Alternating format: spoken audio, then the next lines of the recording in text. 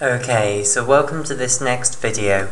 In this video what we're going to talk about is the use of homologous recombination to fix double-strand breaks, okay, in DNA. So this is going to be on a mechanism of DNA repair, specifically where we're looking at the repair of a double-strand break within the DNA.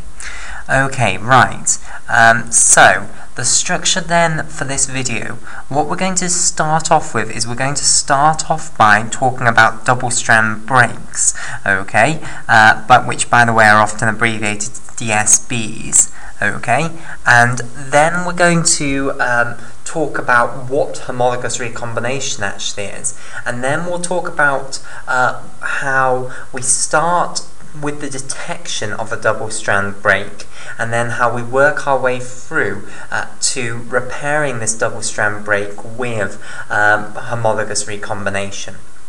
Okay, right, so let's start off then by discussing what a double-strand break actually is. So let's start by drawing a piece of DNA here. And double-strand breaks can occur because of ionizing radiation often.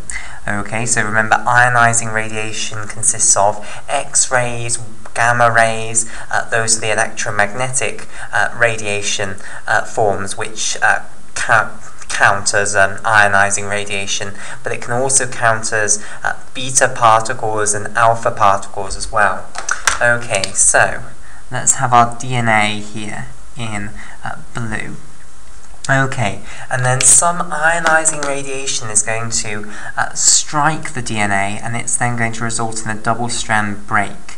Now, double-strand breaks will very rarely be clean, okay?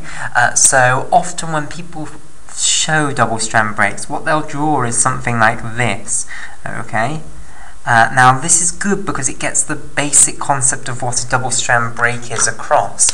Okay, it gets the concept that the two strands are both broken, and therefore the whole double-stranded piece of DNA has split into two fragments. Okay, but very rarely will a double-strand break occur when the ends are perfectly blunt like this. And usually what will happen is you'll end up with overhangs, basically. So let me show this now. And also, remember, we're just firing in ionizing radiation here, so often it will make a complete mess, so you'll get some nucleotides that are completely blasted off all over the place, basically. So what is more likely to occur is you'll end up with overhangs on the side that faces away from where the ionizing radiation came from. Okay, because that's getting a less intense blast from it. Okay, so let's colour this side in blue. Okay, so here then is a picture of a double-strand break, and now it's a little bit more messy. We've got these overhangs, okay, on the same side note, and also what you have to note is that some nucleotides might have been lost in between the last nucleotide of this portion and the first nucleotide of this portion, i.e. it isn't necessarily the case that this portion, if we stuck it back onto this portion, would return us to this strand here. There might have been a few nucleotides in the middle here, let's say here, that were lost when the ionizing radiation struck. Okay, so let's colour in this ionizing radiation here in orange. Right, okay, so that's what a double-strand break is then. Now, double-strand breaks can be repaired by two mechanisms, okay? Now, one of the main, well, there's two main mechanisms anyway. The two main mechanisms by which DNA double-strand breaks can be repaired are homologous recombination, which is often just abbreviated to HR. Okay, so this stands for homologous recombination. And then the other mechanism by which double-strand breaks can be repaired is by something called non-homologous end joining, which is often just abbreviated to NHEJ, like so. So this stands for non, that's the N, then H is for homologous, okay, and then the E is for end, and then the J is for joining. Okay, right, so there are these two mechanisms in eukaryotic cells for repairing double-strand breaks. There are a few others that are starting to be reported, but these are the two main mechanisms by far by which double-strand breaks within DNA are repaired.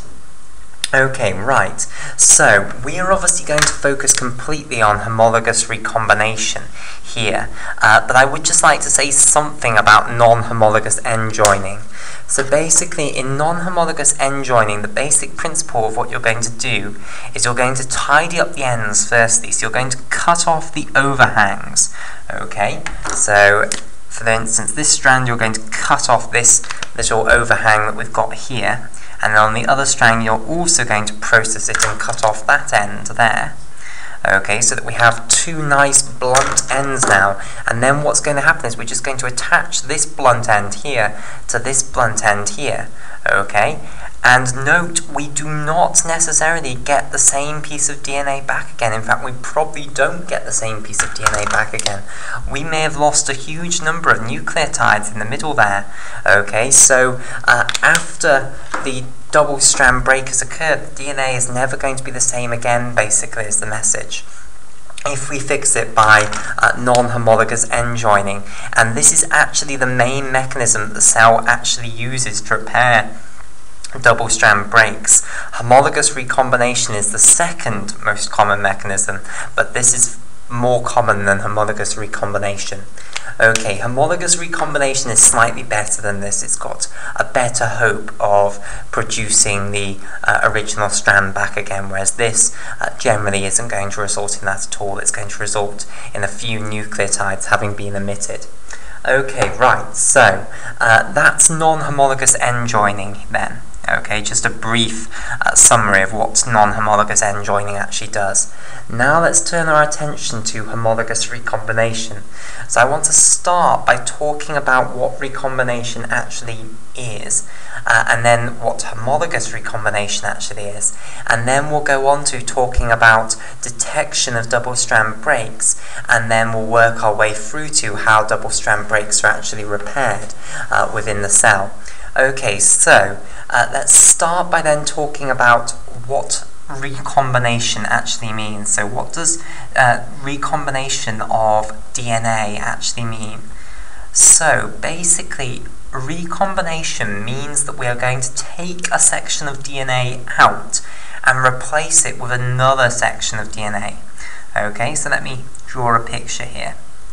So if we have our DNA duplex here, which is this double-stranded piece of DNA, then recombination basically involves chopping a section of this out. So let's box this region here, and let's say we're going to chop this portion out, and now we're going to replace it with a different fragment of DNA, okay, a different stretch of double-stranded DNA.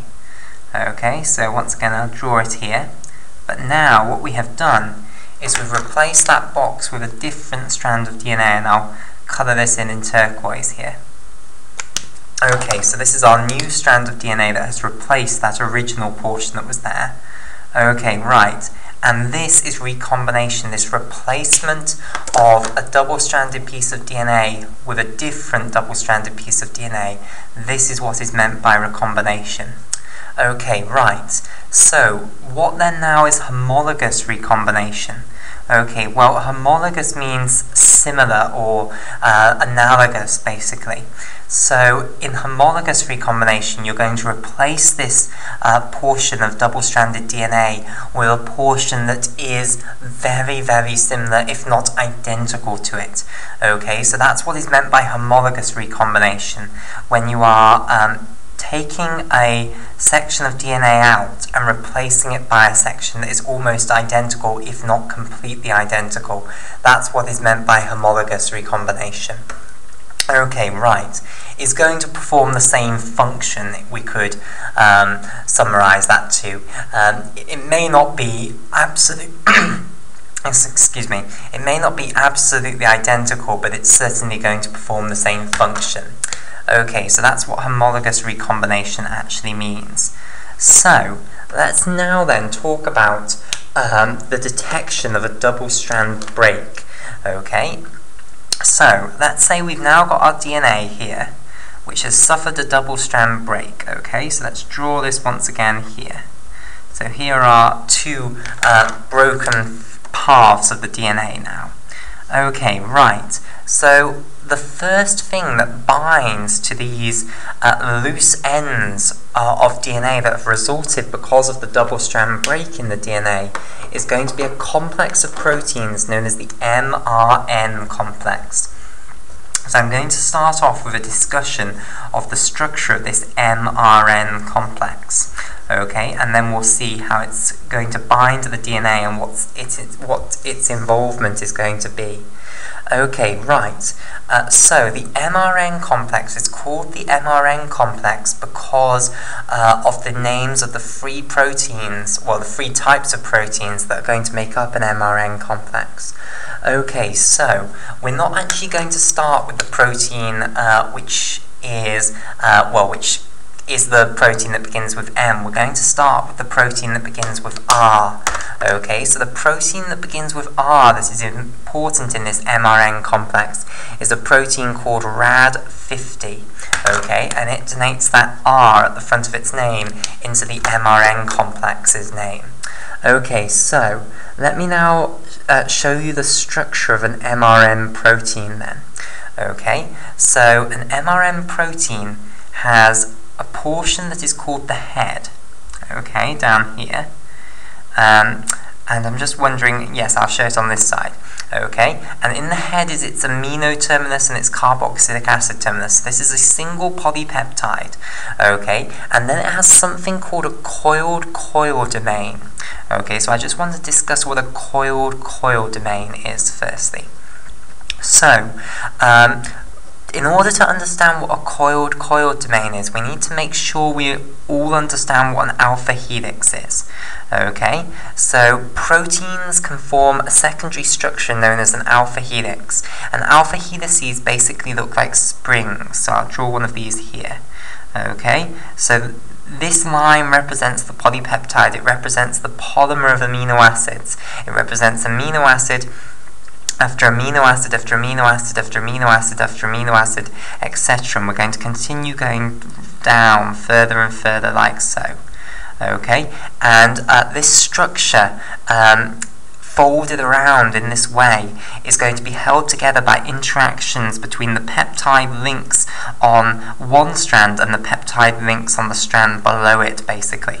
So just to illustrate that even more, if on this little strand that I've now highlighted in vivid purple there'll be many peptide links, and the groups within that peptide link, well, within the peptide links within that pink region will be interacting with the groups within the peptide links within this orange region below it. Okay, and then so on it continues on. Okay, and that's what is holding an alpha helix together. Okay, so in a coiled coil domain, your entire polypeptide is going to be folded up into an alpha helix, and then the alpha helices are going to be folded around even further. Okay, so what happens in a coiled coil domain is, what I'm now going to draw is I'm going to draw the whole alpha helix. Okay, so I am now going to demote this alpha helix to being represented as a blue line. Okay, so this blue line, it doesn't represent the polypeptide anymore, it represents the polypeptide folded round into an alpha helix. And what happens is the alpha helix is going to coil with another alpha helix like this, so it often will come back on itself like so. Okay, and the alpha helix will be folded around and coiled like so. Okay, so we've already coiled the polypeptide into an alpha helix, and now we are making a bigger structure, if you like. We're taking the alpha helical structure and we're coiling it even further around, around itself generally. Okay, so to make this more transparent, I'll actually try and draw the alpha helix. So here is our alpha helix here, and then the whole thing within the whole polypeptide that is in this alpha helical structure is then going to coil even further. Okay, like so. And then it's going to come round like so. And then the other side that's coming back here is now going to coil with the original portion that I drew. Okay, like so. And then this will continue. Okay, so this is the concept of a coiled coil domain. Two alpha helices coiled round each other, basically. Okay, so remember the amino terminus is within this head region, and then it's going to give off one of these alpha helices like so, which will come up here like so, and then it's going to have a gap. Okay, so we're going to form a region that's known as the head region. Okay, so we'll put, oh sorry, not the head region, this is known as the zinc hook region. The head's down here. I'll come back to these labelings in a moment. And then out of this zinc hook region, you're then going to have the alpha helix re-emerging, and then the two will coil around each other in this coiled coil domain fashion. Okay, like so. Okay, so I'll try and highlight this in blue.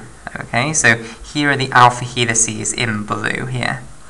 Okay, and then they're coiling around each other like so. Okay, so that is our coiled coil domain within our Rad50 protein here. Okay, so this portion right at the base here, which has the amino terminus and the carboxylic acid terminus, because remember the polypeptide is coming back into the head region, and then the carboxylic acid terminus will be within the head region. This is known as the head region, so this portion that I am highlighting in orange here. The portion in blue here is the coiled coil domain. Okay, and then the portion right at the top in between the two alpha helices, which are going to coil around each other to create the coiled coil domain here, that portion is going to be known as the zinc hook domain. Okay, so this is the zinc hook domain, and we'll colour in the zinc hook domain in, I think we'll have it in, not blue, turquoise. Okay, so here in turquoise, this is the zinc hook domain. Now, when we form an mRN complex, we're going to actually use two Rad50 proteins. Okay, so each mRN complex is going to contain two of these things. Okay, and they're going to be sort of mirror images of one another. Okay, so here is the zinc hook domain of this second Rad50 protein. Okay, in turquoise here. And then we're going to have the coiled coil domain, which I'll just now draw with my blue highlighter here. And then it will come back round into the head region down here. Okay, so here is our head region which will be in orange in a moment. And there's our coiled coil domain.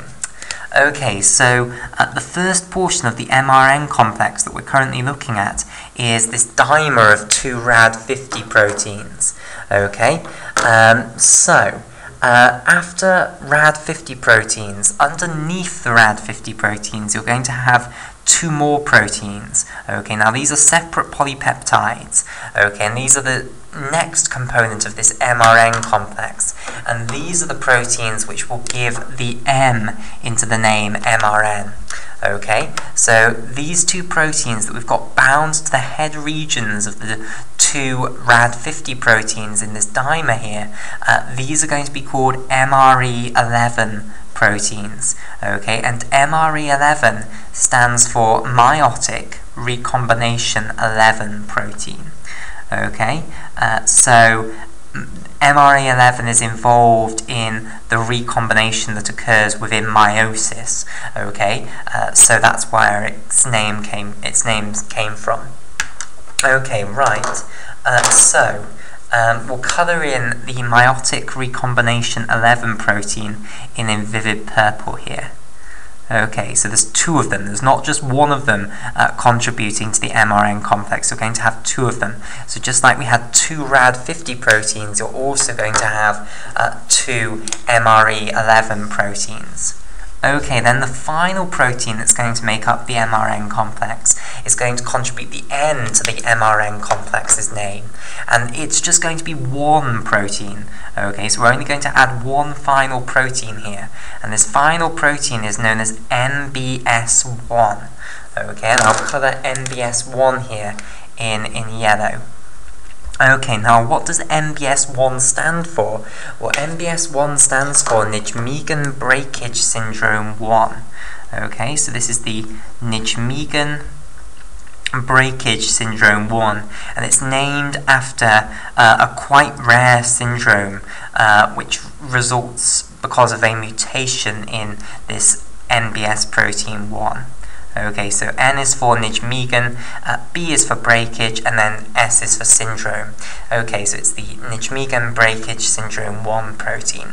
Okay, so this then is the structure of an mRNA complex, and it is these complexes which are the first things to bind to double-strand breaks, well, the free ends of the DNA after a double-strand break has occurred. Okay, so once the double-strand break has occurred, we've got these two free ends here, and mRNA complexes are going to bind to each of the free ends. So this free end is going to get an mRNA complex binding to it, and this free end is also going to get an mRNA complex binding to it. Okay, and the way it will occur is that the free end of the DNA is going to come through this gap that we have in the middle of the mRNA complex. So we've got this loop formed by the two RAD50 proteins. The DNA is going to go through that loop. So effectively what you're going to do is you're going to take the mRNA complex and you're going to thread it onto your free end here. Okay, which you couldn't do before the double-strand break had occurred. Now this is going to occur for both of them, okay, so this one will also get an mRNA complex bound to it.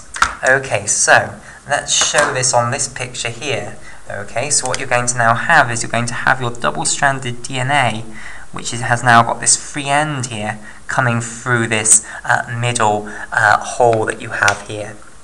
Okay, right, and then the mRNA complex will bind to the DNA and it will remain near the end, basically.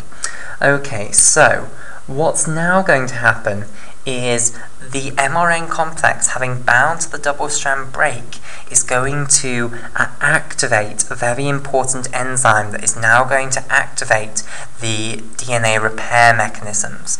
Okay, it's going to activate the increased expression of the proteins that are then going to be involved in the DNA repair.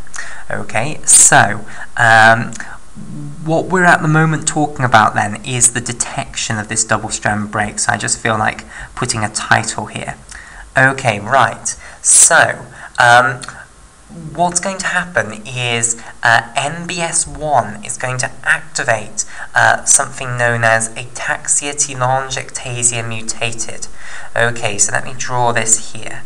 So, ataxia-telangiectasia mutated is a serine-threonine kinase. Okay, and I'll explain what that means in a moment.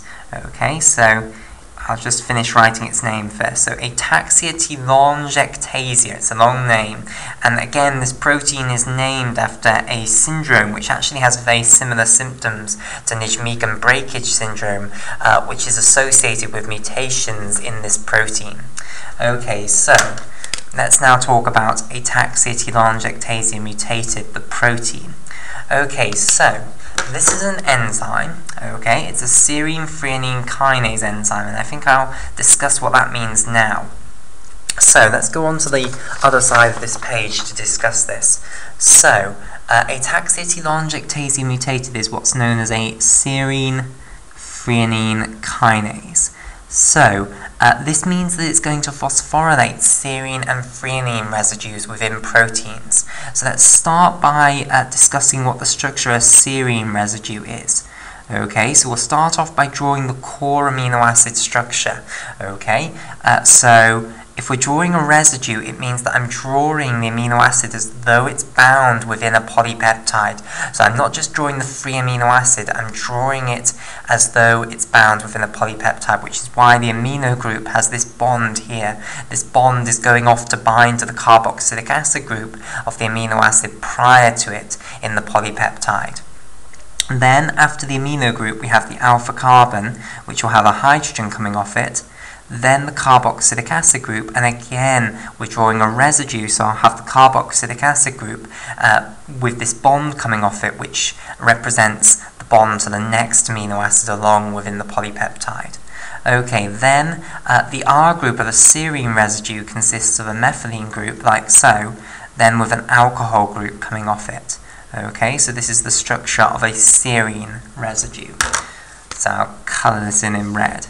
Now, let's discuss also the structure of threonine. So the structure of threonine is very, very similar to serine. Okay, so once again I'll draw the core amino acid structure.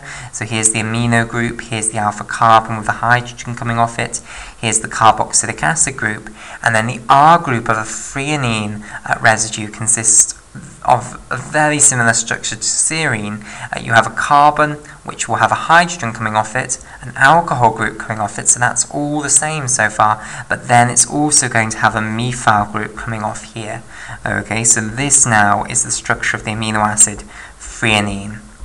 Now for short, the 3-letter code for serine is SER, and the 3-letter code for threonine is THR. Okay, so these are serine and threonine residues. Now, serine-threonine kinase enzymes are capable of phosphorylating certain serine and certain threonine residues within proteins. They have to have special flanking regions in order to actually be phosphorylated. Okay, now let me explain what that actually means. So, we will demonstrate phosphorylation by showing what the structure of a phosphate group is, and then show how you can attach phosphate groups onto serine and threonine residues. Okay, however, I will warn you that serine-threonine kinase enzymes do not actually add on 3 phosphate groups from the cytoplasm onto serine and threonine residues. Instead, they take the phosphate groups off ATP molecules and then transfer them onto serine and threonine residues. But this will highlight the principle. Okay, so this is the structure then of a free pure phosphate group. So a phosphate group consists of a phosphorus atom double bound to an oxygen atom, and then the phosphorus atom also has 2 alcohol groups coming off the side of it. Okay, it then also has a single bond to an oxygen atom here, and then this oxygen atom needs another electron to make up a full outer shell, and therefore it gains a further electron via ionic means, and therefore has a negative charge here. Okay, now, how can you link phosphate groups onto either the alcohol group of serine or the alcohol group of threonine? Well, let me highlight this group of the phosphate group here in vivid purple. Okay, so this portion that I've now circled in vivid purple here, this looks extremely like a carboxylic acid group. Okay, if you imagine that phosphorus atom is a carbon, and ignore the fact that it's got 5 bonds coming off it, which is clearly absurd for carbon, just look at the portion that I've circled in purple, that would be a carboxylic acid carboxylic acid group. Okay, so carboxylic acid groups can react with alcohol groups. Everyone knows that. They can react via ester links. Okay, and these carboxylic acid-like groups that we have within phosphate groups, these can react with alcohol groups in pretty much the same way. Okay, so what's going to happen is the alcohol group is going to come off the phosphate group, the hydrogen is going to come off the alcohol group, the alcohol group and the hydrogen are going to combine together to make water. Okay, and then the oxygen of the alcohol group is going to bind to the phosphorus atom of the phosphate group. Okay, and that's going to link our phosphate group onto the alcohol group of either our serine or our threonine residue. Now, this link that you create between the phosphate group and the alcohol group, this is very similar to an ester link, and to draw those parallels, it's called a phosphoester link. So we're going to attach phosphate groups onto the alcohol groups of serine and threonine residues via phosphoester links. And this is what serine-threonine kinase enzymes do. They phosphorylate serine and threonine residues within proteins, and adding these phosphate groups onto serine and threonine residues can change the function of the protein. Okay, right, so back to ataxia-telangiectasia mutated. So ataxia-telangiectasia mutated is one of these serine-threonine kinase enzymes. Okay, so I'm drawing it in the typical way to draw an enzyme. We've got our active site here, which is actually going to catalyze the addition of the phosphate group onto the serine or the threonine residue. Now, ataxia-telangiectasia mutated, or ATM for short, so A for ataxia, T for telangiectasia, and M for mutated, usually exists in an inactive dimer. Okay, so usually it's floating around, it's not phosphorylating serine or threonine residues within proteins, and it is connected to a buddy, basically. It has another ataxia-telangiectasia mutated enzyme bound to it. Okay, right, so when our double-strand breaks are produced within the DNA, we know that our mRN complexes are going to bind at the free ends of the DNA, okay? And now, the binding of the mRN complex to the double-stranded break free ends is then going to allow this NBS1 protein to interact with ataxia-telangiectasia mutated dimers and activate them. Okay, so what's going to then happen is NBS1 will change conformation when the mRN complex binds to the free end of the double-strand broken DNA. Okay, and it's now going to be able to bind to one of the ataxia-telangiectasia mutated enzymes within one of these ATM dimers here. Okay, so here is one of these enzymes, and of course it's got its buddy here. Okay, now, the one which has actually bound to the Nijmegen breakage syndrome 1 protein, okay, so this one in green here that's actually made contact with the NBS1, this is now going to be activated to autophosphorylate itself.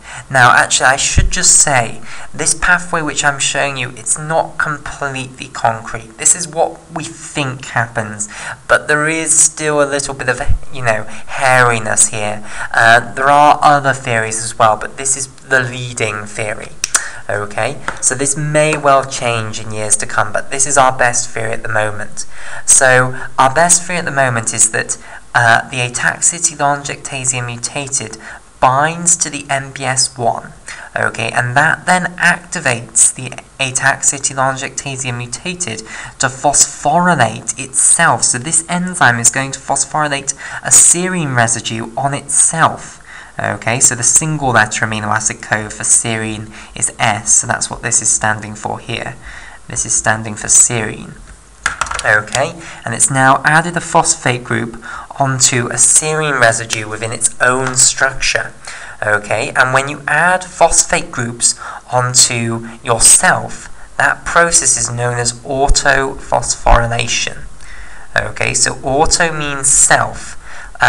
So this means self-phosphorylation. Okay, so that makes sense because the ATM enzyme is phosphorylating itself. Okay, now once it has autophosphorylated itself like this, what will happen is the other ATM enzyme that was originally bound to this first one here, this will cleave away. So this second one here that isn't bound to the NBS1, this will break off. Okay, and then the ATM that has phosphorylated itself and which is bound to the NBS1, it remains bound to the NBS1. This is now the active one. Okay, so this enzyme is now going to be active. Okay, and this serine threonine kinase enzyme now is going to phosphorylate serine and threonine residues on downstream targets, and we'll discuss those downstream targets in the next video.